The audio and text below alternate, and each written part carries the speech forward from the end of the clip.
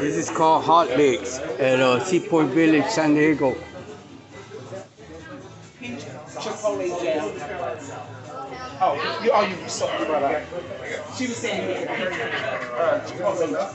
Yep, this peach chipotle jam.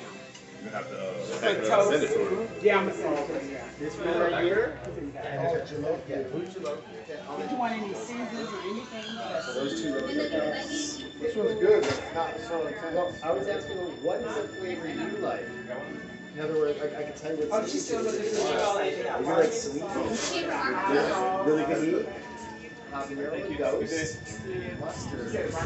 One drop. Not the bright everything. Great flavor, sweet meat, and quite a bit of meat too. Okay. This one here is just all about the pepper. You get 7,700 stove. Okay, it's all pepper. It's all it is. Okay, you're not getting a lot of flavor except for the peppers. This one here is going to be good in Mexico. It's got a red wine vinegar in it. Pretty decent amount of ghost peppers too. Little garlic, salt, things like that. Special, just classic Mexican vibe to it, you know. Roasted peppers, peaches and ghost pepper in here. Vinegar peppers in this bad boy. Interesting one, a mild one. Blackberries and cranberry juice with ghost pepper. Not the hottest ghost pepper we got, but super tasty. Goes good on white meat, turkey, things like that. One of the hottest ones we got for the ghost, all roasted peppers, crazy hot.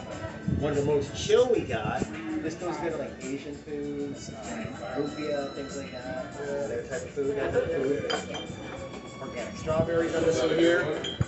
Coconut and lava on this one here, super chill. Okay.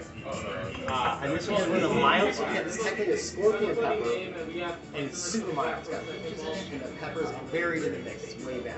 Not a lot of heat also. Oh, so it goes from this. No, not necessarily. It just sometimes it just kind of happens, something like that. This one here also has ghost pepper, but 2 scorpions as well. So this is going to be 3 blazing hot peppers to start off. I mean, the ghost, the Maruga scorpion, and the Trinidad. Okay. Yeah, Does that kind of help a little bit? Yeah. And then we got our brand too. How the Trigger brand is our ghost peppers.